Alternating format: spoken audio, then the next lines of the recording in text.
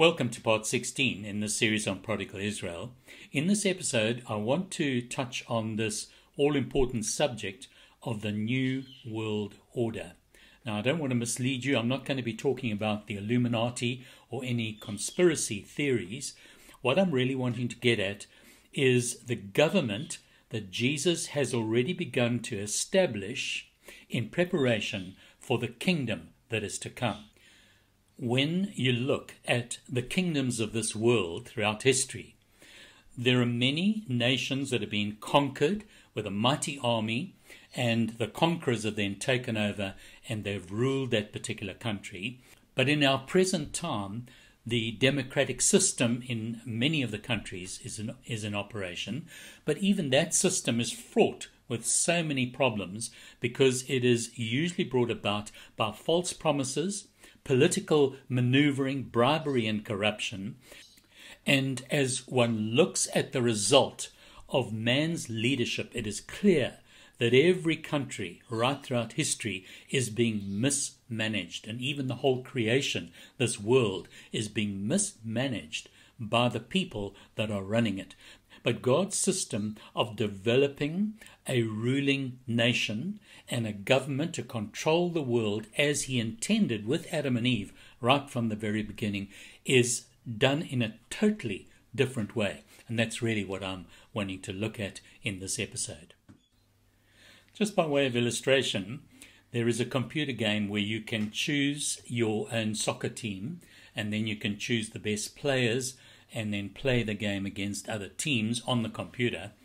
And if you were to choose, for instance, Real Madrid or one of the better teams, Barcelona, Man United, Netherlands or Germany, and then put into that team the very best players in the world, your chances of losing are very slim and your chances of victory are obviously very great.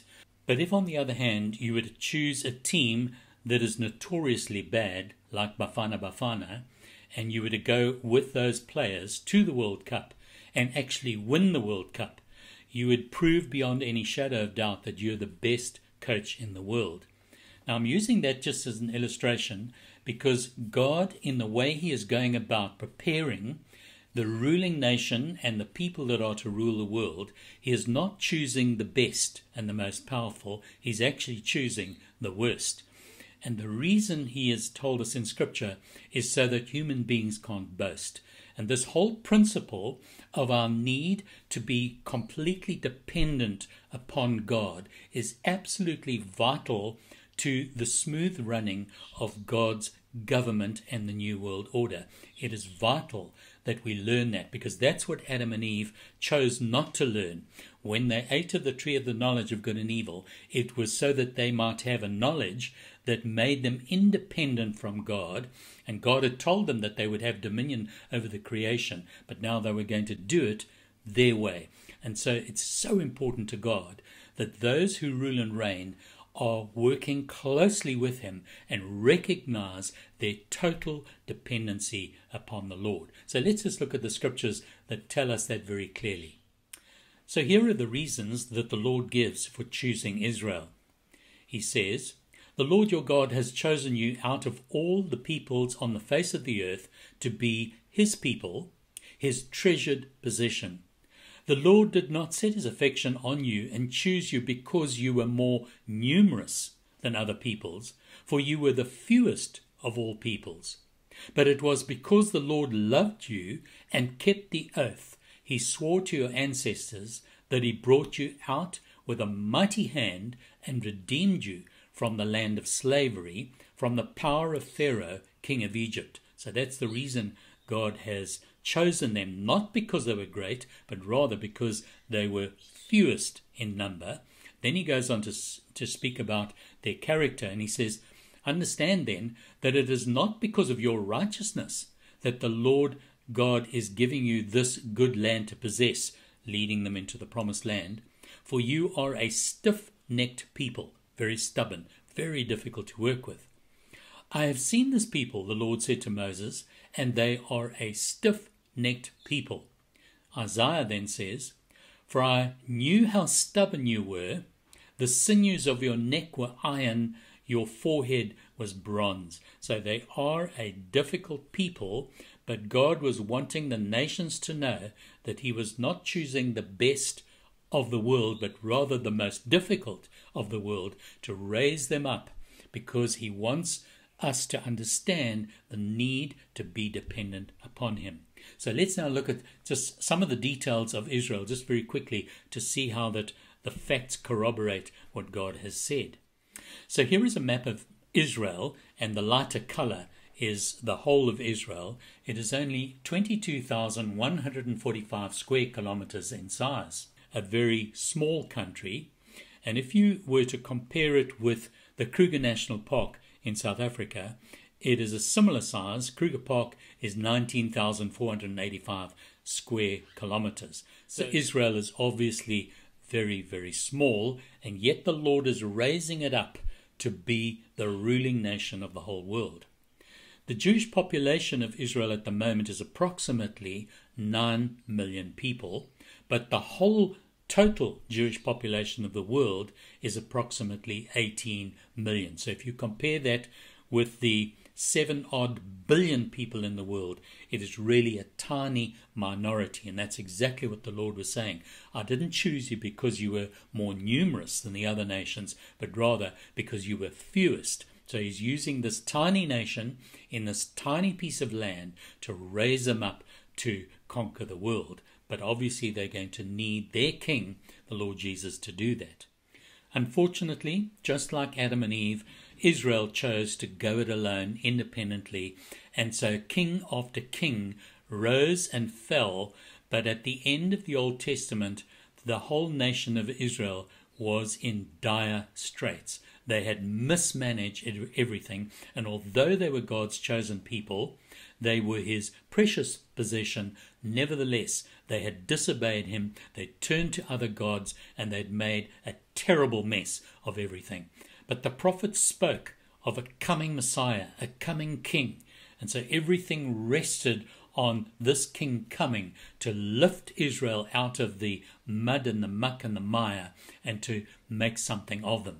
And so in the fullness of time, as the scripture says, the Lord Jesus Christ was born. And here is a statement made by this old man Simeon as he took the baby Jesus in his arms, and this is what he said. Simeon took the baby Jesus in his arms and praised God, saying, "Sovereign Lord, as you have promised, you may now dismiss your servant in peace." God had promised him that he would not die until he had seen the Messiah, the King of Israel. "For my eyes have seen your salvation, which you have prepared in the sight of all nations, a light for the revelation to the Gentiles." So he's saying that Jesus has come not only for the Jews, but for the Gentiles as well, "and the glory of your people Israel." Now here is a point that we mustn't miss in the life of Jesus, because he followed the same route as Israel. And it's recorded in the Gospel specifically so that we can see the similarity between the Lord Jesus and the nation of Israel, because he'd come to establish the kingdom of God, and it had to have an Israel shape about it.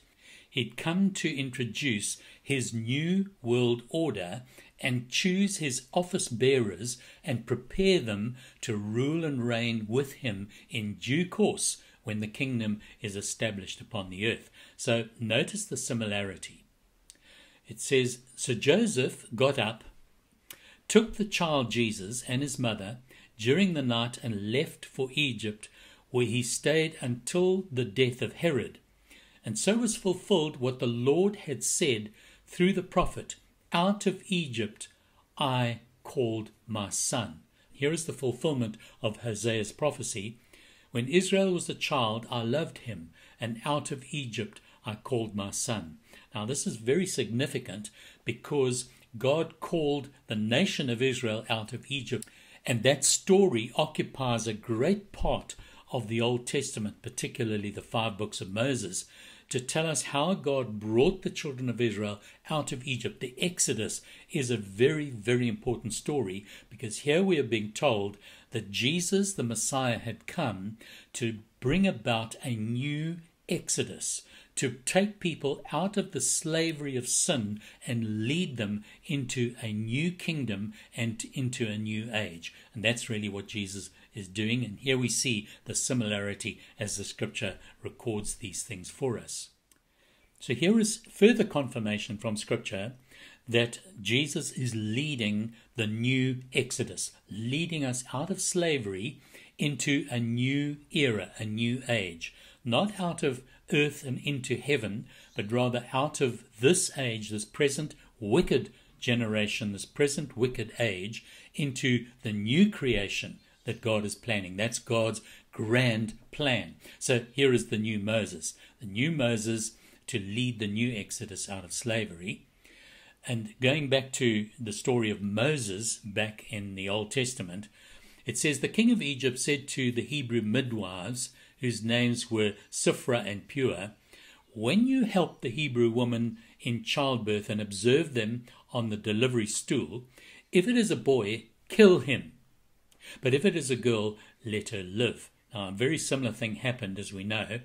When Herod realized, this is in the time of Jesus, that he had been outwitted by the Magi, he was furious. Those were the wise men that came from the east, and he gave orders to kill all the boys in Bethlehem and its vicinity who were 2 years old and under, in accordance with the time he had learned from the Magi. So the very same thing. So in Moses' time, all the boys were being killed to try and stamp out the possibility of a leader rising.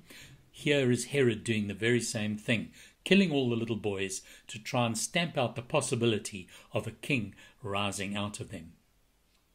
And then we're told, Jesus has been found worthy of greater honor than Moses, just as the builder of a house has greater honor than the house itself. That's in Hebrews.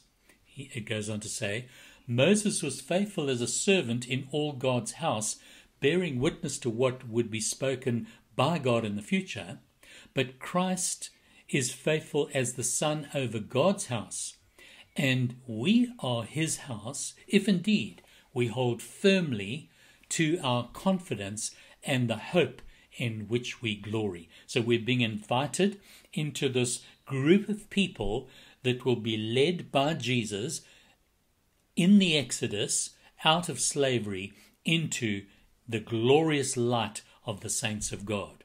Here are some further similarities between Jesus and Israel. Like Israel, who spent 40 years in the wilderness to be tried and tested. God kept them in the wilderness because they were being tempted and they were being tested, and of course they failed that temptation.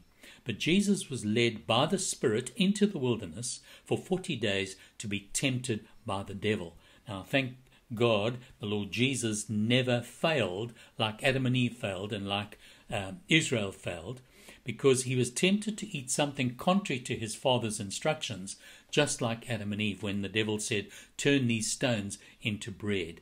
And he was very hungry at that time, but he knew that God had said, man shall not live by bread alone, but by every word that proceeds out of the mouth of God.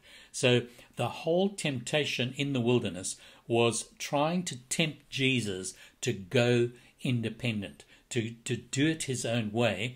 And he, being God, of course, had the ability to do it, but he did not yield to that temptation.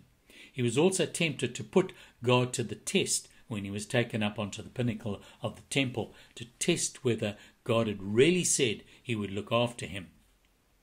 And then he was offered dominion over all the nations of the world, subject to giving glory and worship to Satan. So the dominion that Adam and Eve had, here the devil was offering it back to Jesus, but the condition was he was to turn his attention and worship the devil and give him glory as if he was God, which of course Jesus refused to do. He said, you shall worship the Lord your God, and him only shall you serve. As soon as Jesus came out of the wilderness, he then told everyone to repent, for the kingdom of heaven is near. And he went about straight away to choose out 12 men, just like there had been 12 tribes of Israel. I've said this. Jesus then chose 12 disciples, just as God had chosen 12 sons of Jacob to form the 12 tribes of Israel. So these 12 men he chose, and just like God had chosen Israel because they were few in number, they were not the most numerous, nor were they the easiest people to work with, so likewise Jesus chooses out 12 men who would form his government, his administration, to rule in his kingdom. So let's consider these men that Jesus chose. In Matthew chapter 10, we are given the names of the people. There was Simon, who Jesus changed his name to Peter. His day job was that he was a fisherman. So he knew nothing about ruling nations. He knew nothing about administration or the kingdom of God.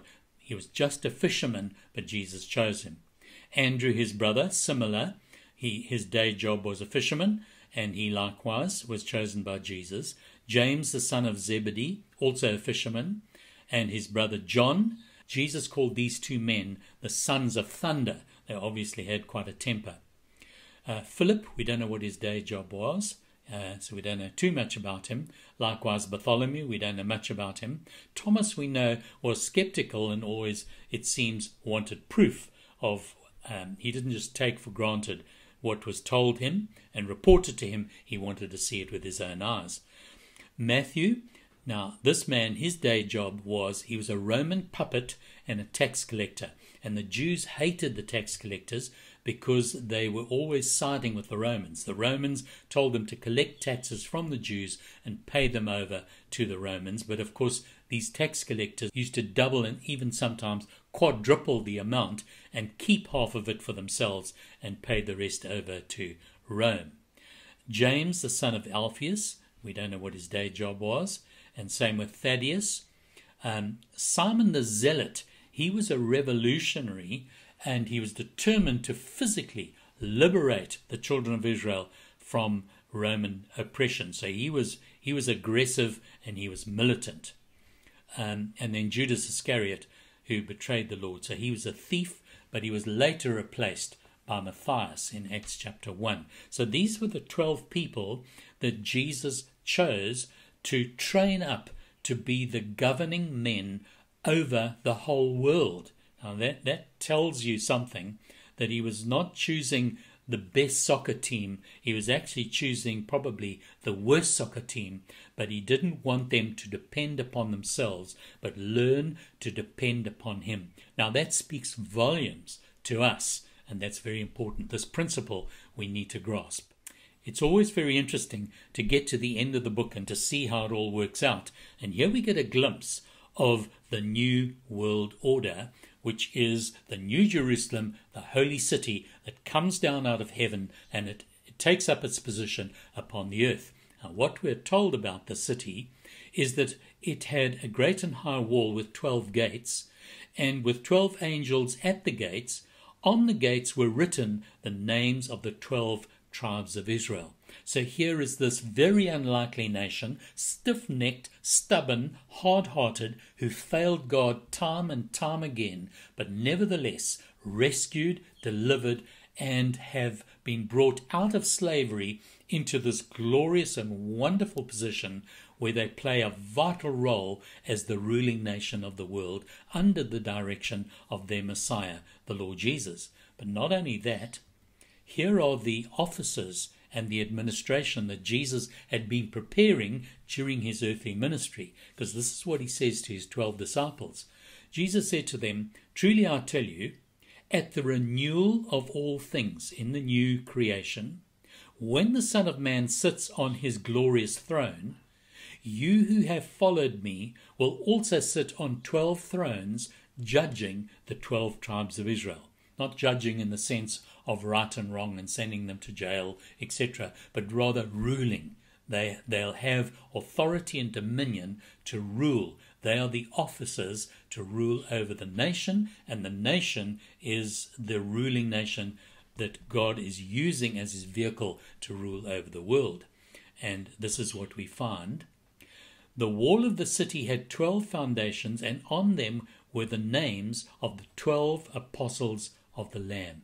And here we find this team of most unlikely men from different backgrounds, and obviously quite a difficult mix. But Jesus had trained them, had ministered to them, had given to them the Holy Spirit, had opened their eyes to understand the Scriptures, and equipped them sufficiently for them to play this vital role in the New Jerusalem as the administrators of the nation of Israel. Now, this is very important because we need to see what Paul has to say to us so that we can also be part of this great administration. We've been called into the kingdom of God to rule and reign with the Lord Jesus Christ. And what is important to note is that these 12 apostles were sent into all the world to bring the gospel of the kingdom to us so that we too can be called into fellowship with the Father and with the Son and be part of this ruling administration to rule and reign with Jesus Christ, to be co-heirs with him. So just like God's choosing of Israel, and just like Jesus choosing those disciples, the unlikely team, so likewise Paul says, brothers and sisters, think of what you were when you were called. Not many of you were wise by human standards. Not many were influential. Not many were of noble birth. But God chose the foolish things of the world to shame the wise. God chose the weak things of the world to shame the strong.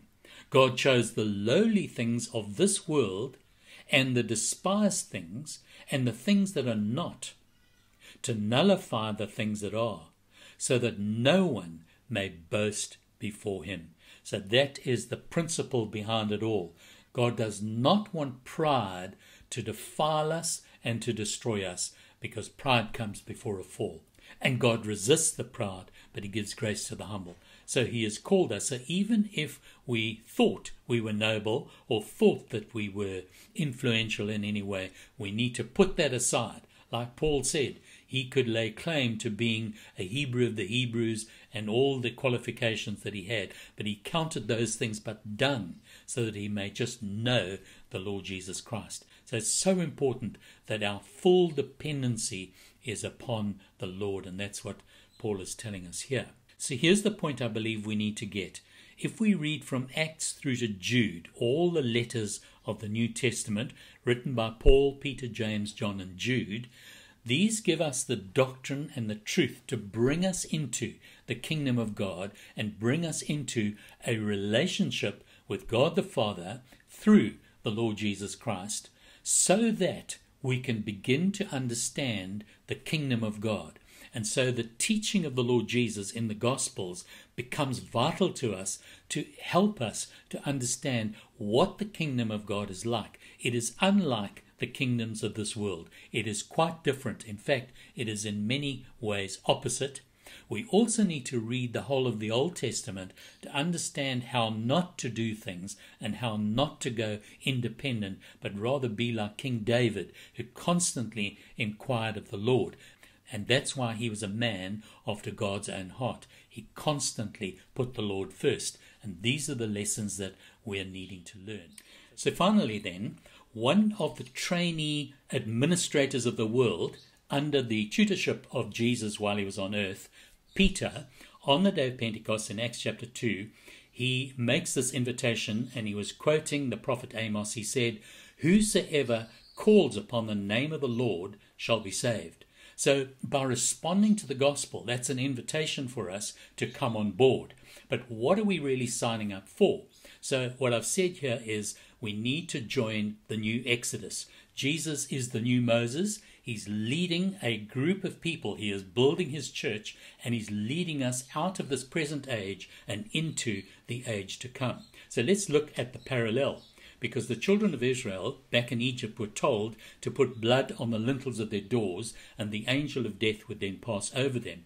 We similarly put blood upon our hearts in the sense that the blood of Jesus has been shed on our behalf, and so by faith we're applying it to our hearts and lives by repenting of our sin, believing that Jesus died for us, and then believing that his blood gives us access to the very presence of God, and therefore will give us new life in the creation, the new creation that is to come.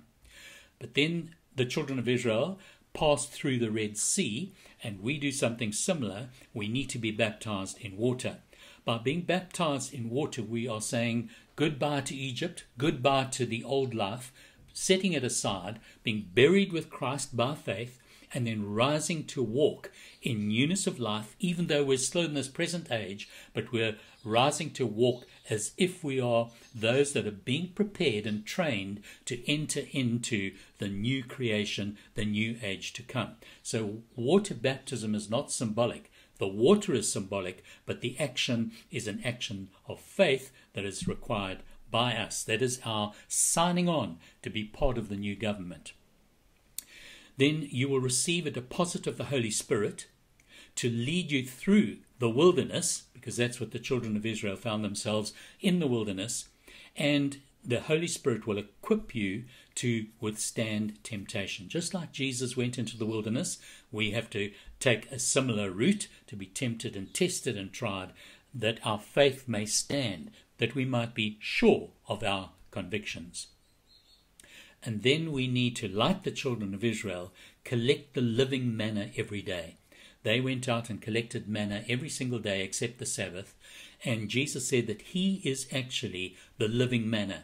And we need to feast upon the Lord Jesus, which really means his word. Feast upon his word and let it sustain us and strengthen us, because Jesus said, the words that I speak to you, they are spirit and they are life. Then we need to find righteousness, peace and joy in the kingdom of God through the Holy Spirit. That's what Paul tells us in the book of Romans. So while we're living in the turmoil of this world, we can nevertheless know a deep and wonderful peace, the righteousness of God, and also the joy of the kingdom of God, the joy of the hope that is set before us. And we can rejoice even in the midst of sorrow and turmoil and darkness all around us. Then we need to learn in this wilderness to overcome the lusts of the body. Paul says, I keep my body under, lest having preached to others, I myself would be a castaway. We need to bring every thought into captivity, so take control and overcome the vain imaginations of the mind. The mind is so active and explosive, and these thoughts rush into our mind. We need to take control of those things and control the tongue, as James tells us in James chapter 3, a very important exercise. Then confirm your allegiance to Jesus and the new covenant by breaking bread regularly. Jesus said we must eat of the bread and drink of the cup in remembrance of him.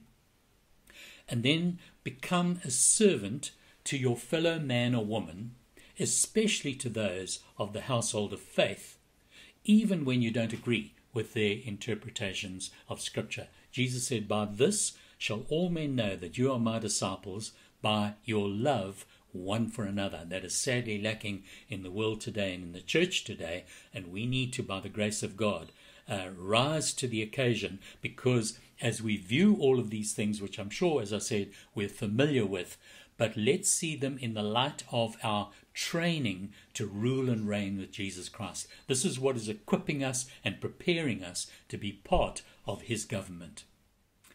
Let's now give the final word to the King of Kings himself as he addresses us in the last letter that he wrote to the churches. This is what he said. To him who overcomes, I will grant to sit with me on my throne, as I also overcame and sat down with my Father on his throne. Now that obviously doesn't mean the throne will be crowded, but what it does mean is that he's offering to us the opportunity to share with him the authority that comes from that throne to rule and reign with Jesus Christ over the world. That is the exciting and glorious invitation that he's offering to us, but we need to overcome. So the Christian walk and the training ground that we're in is learning to overcome by the grace of God. And then Jesus tells us this in Matthew. He says, but he who endures to the end shall be saved. So there's a need for us to learn to endure. This is developing us. It's shaping our character and preparing us to rule and reign with Jesus Christ. And he says, and this gospel of the kingdom, the good news that the kingdom is coming, will be preached in all the world as a witness to all the nations, and then the end will come. And that will be the beginning of the new world order, the new creation, and the new age that God has promised to us in his word. God bless you, and Maranatha.